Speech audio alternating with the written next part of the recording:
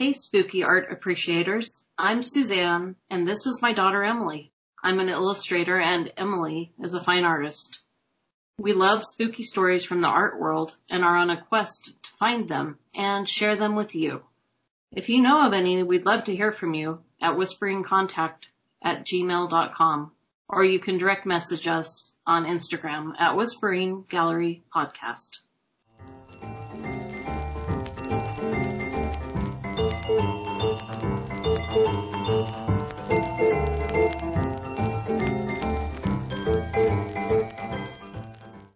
So we have some show news.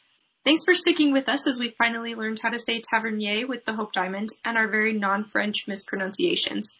Also, this show references creepypasta, which according to Urban Dictionary is online stories that will haunt the things that haunt you. Things you read during the day thinking, this will be fun, then wishing you hadn't when night comes around. The third definition on Urban Dictionary states creepypastas are disturbing ghost or horror stories in general that lurk through the interwebs.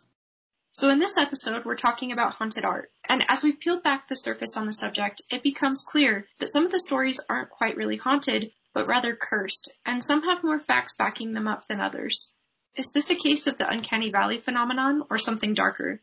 For those unfamiliar with the Uncanny Valley, it's generally thought of to be a computer-generated figure or humanoid robot bearing a near-identical resemblance to a human being that arouses a sense of unease or revulsion in the person viewing it.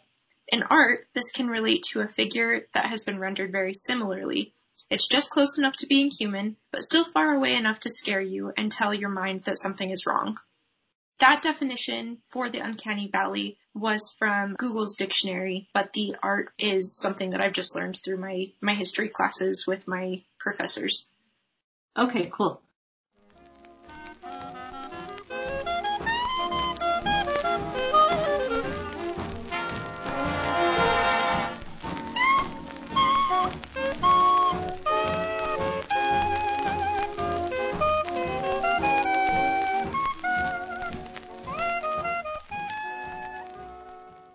I will start off with a personal story from when I was a kid, and I had to practice the piano before going to school every morning for an hour. So we'd get up super early.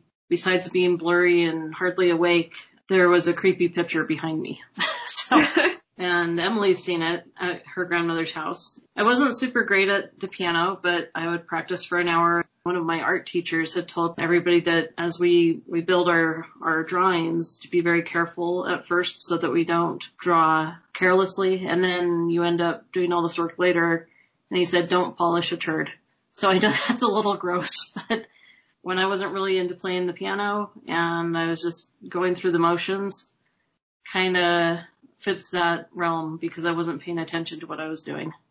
Mm-hmm. So I would get up and I would haul a blanket out to the piano with me, and I'd be wrapped up in a blanket. With the little time I memorized by exercises that I would warm up with and play mindlessly for about 15 minutes. And I could get away with it. I could do chords and scales. The only thing you can get away with Grandma. Yeah, so it had to be kind of legit, but she'd let me go for about 15 minutes. As I woke up, I would start to play some of the other pieces, a lot of sonatas and sonatinas towards the end. And right behind me on the opposite wall, this photograph, Aunt Tilly. And that wasn't the name of it. It was The Woman Behind a Screen by Ansel Adams. Her eyes were on me all morning when I was alone in the living room in the dark. It gets pretty dark in the winter. Mm-hmm. This lady, as my mom has had me look at the photograph over again, I'm sure she's just had a rough time of things. She's behind the screen and looks tired, and she's older, and I'm like, cut her a break. So I get that now. But when I was little, there was this lady staring at me that was just a black and white photo, and it was just very creepy. I could feel it on my back. Well, and she has such an intense gaze, too. It's really focused. Oh, yeah, totally. With this episode being based on art pieces, we'll be linking out to them so we can link to this one as well so you can see what we're talking about. I know this is a photograph and not a painting, but this could be just an accidental thing that my mom hung it up behind the piano, or maybe she could have planned it out. Who knows? I was not a fan. and I still don't think I would hang the picture in my home, but that's my own hang-ups. So I have studied Ansel Adams a little more in photography class in college, and this stuff's pretty amazing. And I think my dad was an amateur photographer and worked on black and white photography, playing with light and shadow and composition quite a bit. So I can see why my parents would have been drawn to a piece done by Ansel Adams.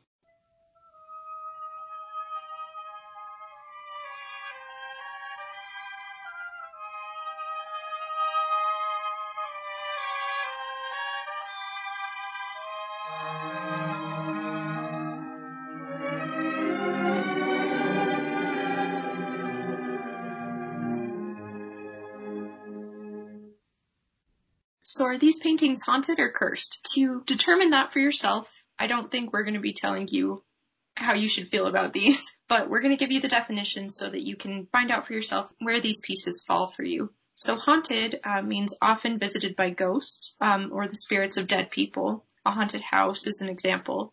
It also can be another interpretation of that, which is showing signs of worry or anxiety. An example of that would be haunted eyes. So a curse is an adjective, as well as haunted is an adjective. And cursed means experiencing problems and unhappiness. An example of this would be experiencing bad luck caused by a magic curse. And those definitions are from the Cambridge Dictionary. I found another definition of haunted to share from dictionary.com. Haunted, again an adjective, it's inhabited or frequented by ghosts, as in a haunted castle, or preoccupied, as with an emotion, memory, or idea, obsessed.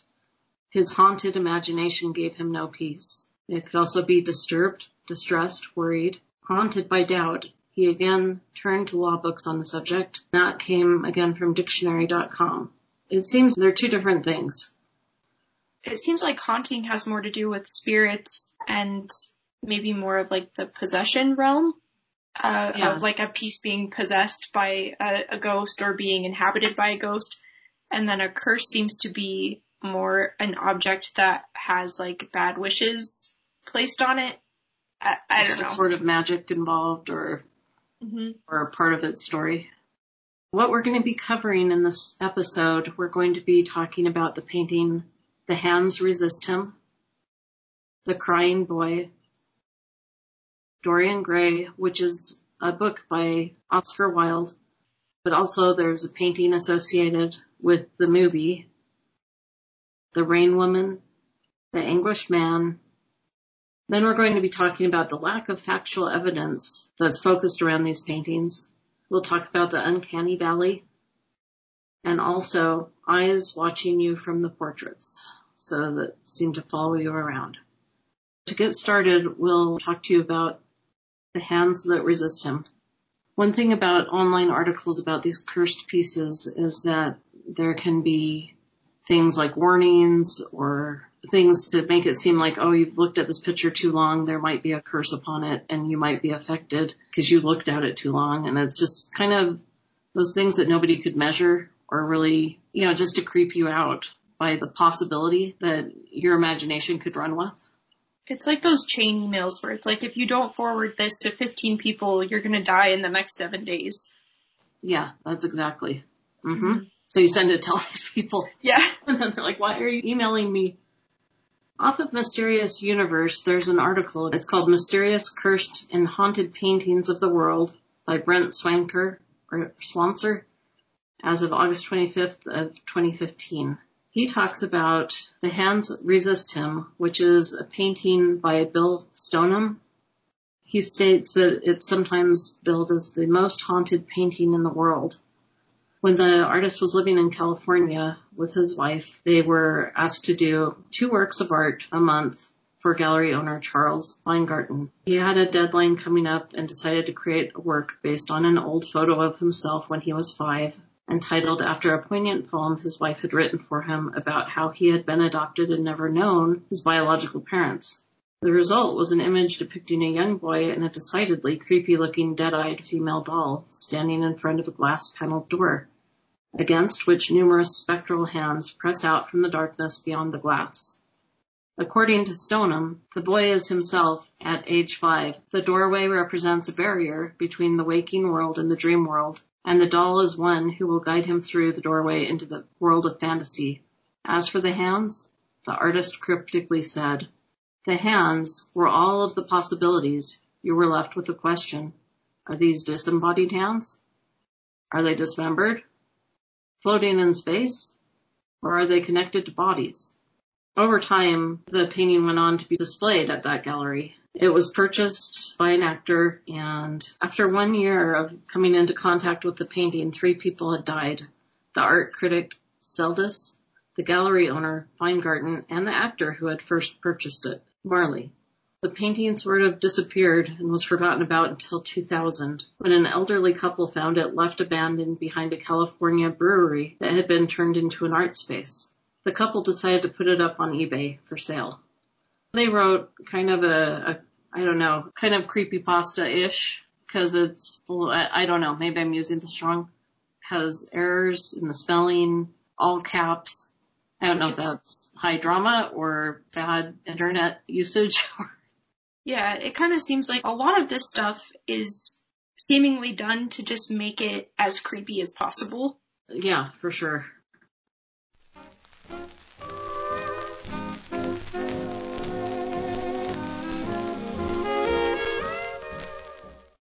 Warning, do not bid on this painting if you are susceptible to stress-related disease, faint of heart, or are unfamiliar with supernatural events. By bidding on this painting, you agree to release the owners of all liability in relation to the sale or any events happening after the sale that might be contributed to this painting. This painting may or may not possess supernatural powers that could impact or change your life. It seems a little dramatic. Yeah, it's a little much, but I mean, the salesmanship though. Yeah, that's like, whoa. If somebody's, wants to track it and research it or whatever. It's spooky though. There were some pictures taken by the couple that came with that advertisement that goes on, and I will link to this article. They said not to use this as a computer background, etc. The couple set up a motion-triggered camera after they had noticed some strange things, their daughter had said, in quoting from the ad. One morning, our 4.5-year-old daughter claimed that the children in the picture were fighting and coming into the room during the night. Now, I don't believe in UFOs or Elvis being alive, but my husband was alarmed. To my amusement, he set up a motion-triggered camera for the nights. After 3 nights, there were pictures. The last 2 pictures shown are from that stakeout. After seeing the boy seemingly exiting the painting under threat, we decided the painting has to go. Please judge for yourself. Before you do, please read the following warning and disclaimer. So again, very dramatic. And there's a picture in this article too of the doll and the supposed gun. It was purchased for $1,025 and is now owned by Kim Smith of Perception Gallery in Grand Rapids, Michigan. It's had a few viewings. Quoting from the article, the gallery even approached the artist of the piece himself to ask about his thoughts on the matter, to whether he responded with surprise and claimed that the gun in the painting wasn't even a gun at all, but rather merely a dry cell battery and a tangle of wires. Currently, the Hands Resist Him is kept in storage at Smith's gallery and has only been taken out for viewing 6 times, with the painting stirring up feelings of unease and dread every time. Another quote, the artist who has been deluged with mail asking him about the original haunted painting has gone on to say, we live in an age of science, of revelation and hard realities and hard facts, but we are still drawn to the mysterious. And what is more mysterious than paintings? More than any other object, paintings are a one-of-a-kind thing created by someone using their hands. The Hands That Resist Him seems like a somewhat disturbing painting anyway when you look at it, with the doll and the young boy and the hands in the window. So you already have something that might raise unease. Then add the stories behind it and the family that had the motion capture video. There's enough there of a story to creep us out, like with the creepypasta, when maybe you think about it later. Could such a thing happen? Of course not, but then you're still like, that's really, I don't know, and you're left with unease. That's the first painting we looked at.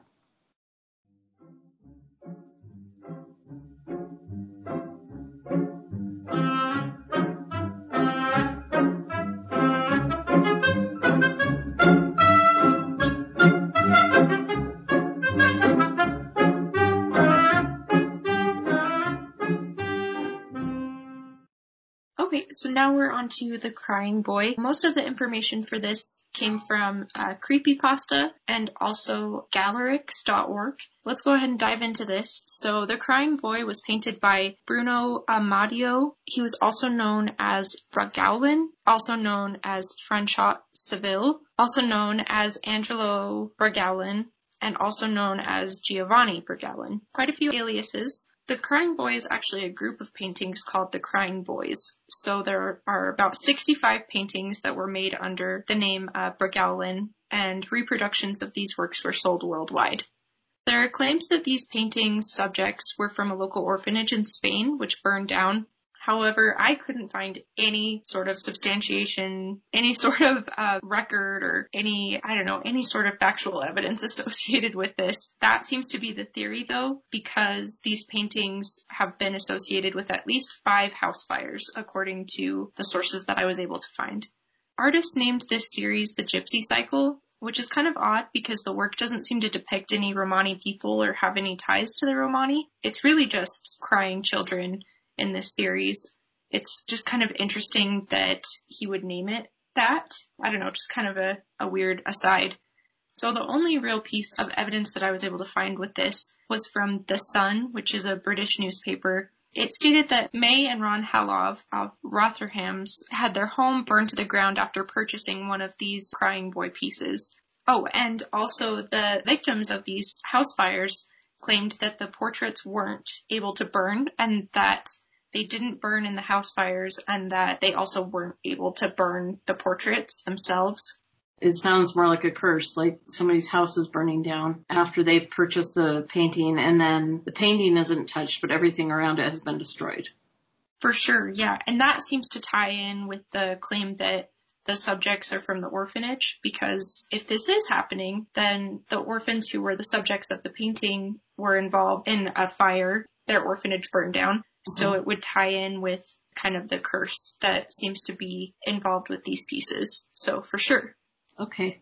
Some pieces involved in the fires were copies by Anna Zinhasen, not reproductions of Giovanni's. So one last thought on the Crying Boy series is from Galerix.org. So it stated, it is still unknown why the children of the canvases cry. The most common version is that the author specifically frightened them, brought them to horror, and then painted.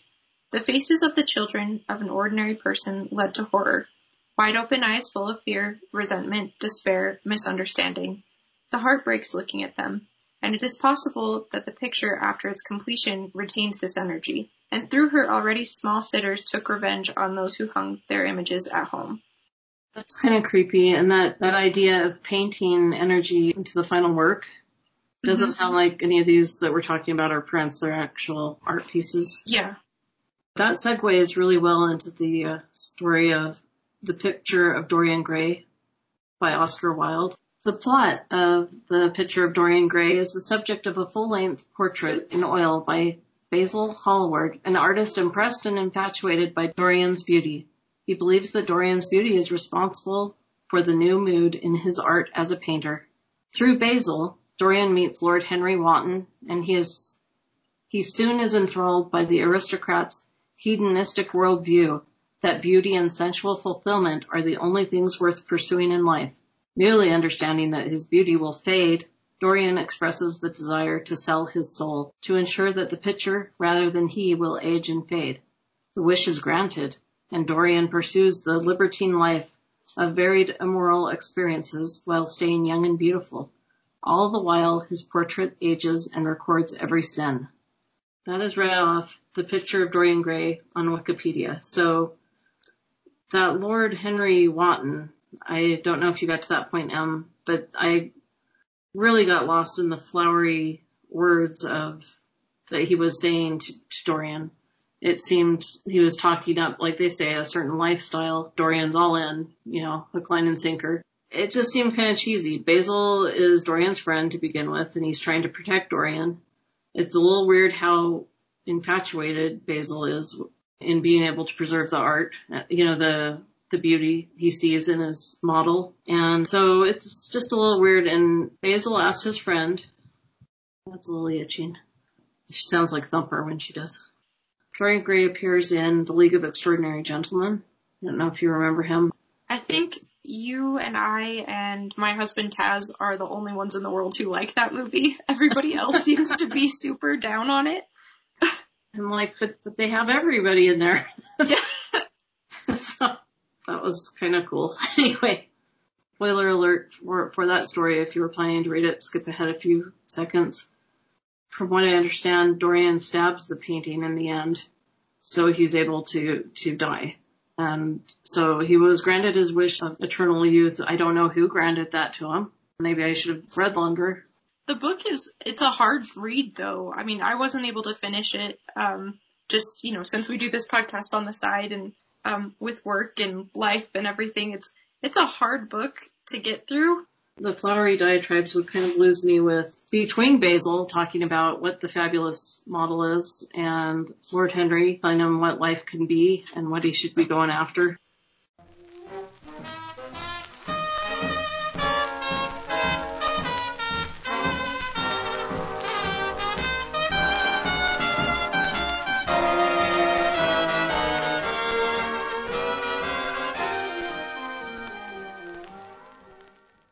So The Anguished Man, the artist is unknown, and I wasn't able to find any sort of proof involving this story. So a little bit of background before I go into this painting. It was found by Sean Robinson, who is now the owner of the piece, as well as the writer of The Anguished Man. And he claims that he inherited this piece from his grandmother, who said that she had it for about 25 years, just hidden in the attic, because she thought that it was evil. And she said that there was a dark figure attached to it, as well as hearing strange and eerie noises coming from the piece. That's just a little bit of background on Sean Robinson. So it seems a little weird. He has a YouTube channel where he kind of documents the painting, I guess, or trying to document the phenomenon. It seems like he's kind of building a creepypasta type of legend around it, like he's kind of DIYing his own legend. I don't know, it just seems a little weird, but it looks like he's got a lot of followers. When I did look up his videos, I just haven't watched them. But it does look like he has quite a few followers. But yeah, so the reason why the Anguished Man is thought to be haunted or cursed is that the artist mixed their blood into the oil paint while they were creating this piece, and they also committed suicide soon after completing the piece. So again, no proof of this. I didn't see if the painting was examined for blood. I didn't see, any sort of linking of an artist to this painting to see if, you could find death records or anything like that. So it's just kind of a really creepy story. Urban legend. Yeah. The painting seems to represent the last thoughts of an artist in turmoil when based on the interpretation from Sean Robinson as far as the creation of the piece, as well as the kind of haunting side of it with the dark figure and the noises that are coming from it. Might I just add, the noises to me sound really creepy. I mean, I haven't heard them. I'm just saying the idea of noises coming out of a painting. Yeah. That just seems like such a nope fish. Just so scary. So all of that being said, many people believe this to be a hoax. So like I said, Sean Robinson has a YouTube channel, which has led to gaining followers and has created a lot of interest in this piece. And Anguished is a horror movie that's in development, which is telling the story of how Sean acquired the piece and basically just the origin story of the piece, I believe. It's still in development, but it does have an entry on IMDb. This piece also seems to have influenced the movie Velvet Buzzsaw, starring Jake Gyllenhaal. This painting really seems to have influenced pop culture surrounding art.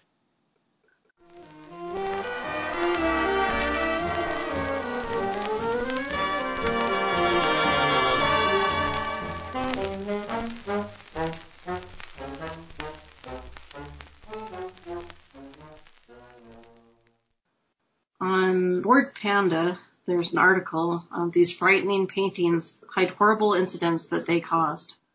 Giedre Lysiolitite on Bored Panda staff. They cover a lot of paintings that are pretty creepy in this article, and we will link to it. And we wanted to talk about The Rain Woman by Svetlana Telet. What they say on this article is that the painter revealed that she finished the picture in about 5 hours, all the while feeling like her hand was guided by someone else. And everyone who has owned the painting reportedly would return it complaining of insomnia, feelings of sadness, and being watched. That's just kind of a strange one, a spooky looking painting, and it's clouds and rain, but it's also just kind of interesting. Not horrific, just maybe moody more than anything. We'll link to that so you can see it.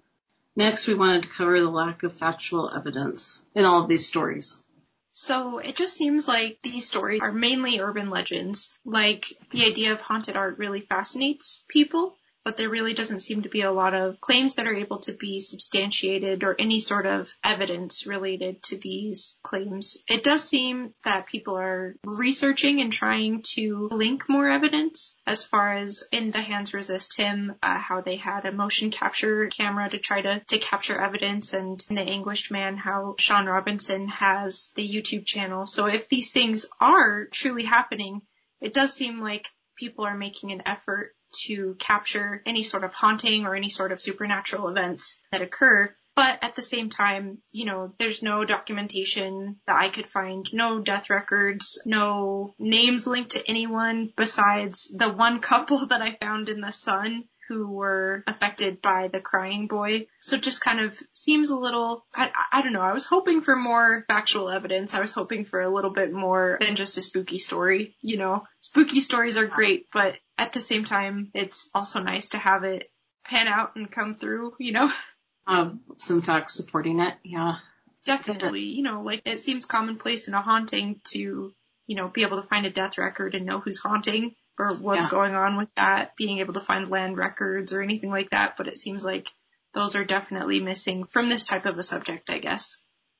There's maybe a lot of environmental and circumstantial, like the motion capture. Photoshop can do so much anymore. I mean, I always could do so much. So it's kind of like somebody could have photoshopped the doll and put a red filter on it.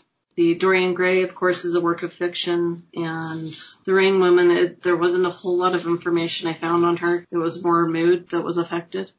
Mm-hmm. So, I was surprised with the crying boy. I mean, there was a claim from multiple sources that 5 houses were burned down due to the crying boy, or due to owning the crying boy, or series within that work. But yeah, it just seems, if 5 houses were burned down due to this painting, it would seem that there would be more, more names, more, where were these houses located? What day? Yeah, there are records for this. I know there are, but wasn't able to find them. So I don't know. The one that I did find was in England, so maybe it's just a little more obscure. I don't know. So there's some information, but mixed with a lot of, it seems like myth and just kind of stories that have been built up around these. Yeah. Jeepers creepers, where'd you get those peepers? Jeepers creepers, where'd you get those eyes? We wanted to cover, this isn't maybe haunted, but I guess what else would it be if there's eyes in a portrait that are following you? Mm-hmm. We've all heard of it. We've all probably seen it in like cheesy B movies, like scary films, and the portrait eyes follow you across the room or follow the person across the room. Or the Haunted Mansion. Yeah. The statues that follow you as you walk through the line. Oh yeah, the holograms of the statues at Disneyland. In some are in books and stories, movies, the eyes are, I think it's Murder by Death. In that movie, they have somebody watching all of them through a painting, and you see the actual painting area of the eyes move, and then you see human eyes, and then you see it slid back and it's gone.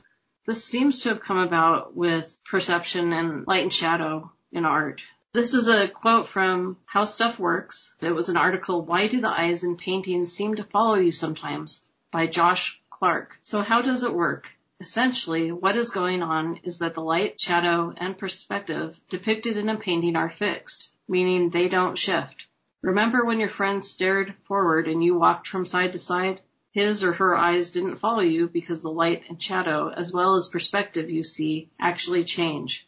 Features that were close to you as you stood on one side are farther away when you stand on the other side. Since the elements of perspective and light and shadow are fixed in a painting and don't change, they look pretty much the same no matter from what angle you look at it. This is sourced from Guardian, and I will link to this area that I'm quoting from so you can click and go see the reference he made.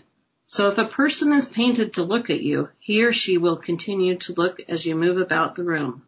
If a person is painted looking away from you, the light, shadow, and perspective shouldn't allow him or her to ever look at you, even if you move yourself to the point where the person has been painted looking toward.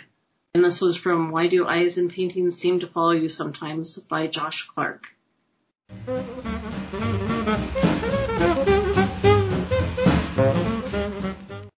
So now that we've taken a deeper look into these dark works of art, do you think they are haunted or cursed? Or are these paintings urban legends that have gone off the rails? Think on it and DM us or comment on Instagram. If you have the time and are so inclined, please leave us a rating on Apple Podcasts. It will help our show out and help other people that are looking for podcasts see if they want to give it the time of day.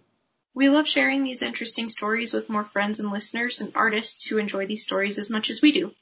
Thank you so much for your interest as we delve into the mysteries of the art world. If you know of any spooky or haunted art, please DM us on Instagram at Whispering Gallery Podcast. We'll talk to you in a couple of weeks with a new episode. Take care. See you later. Thank you.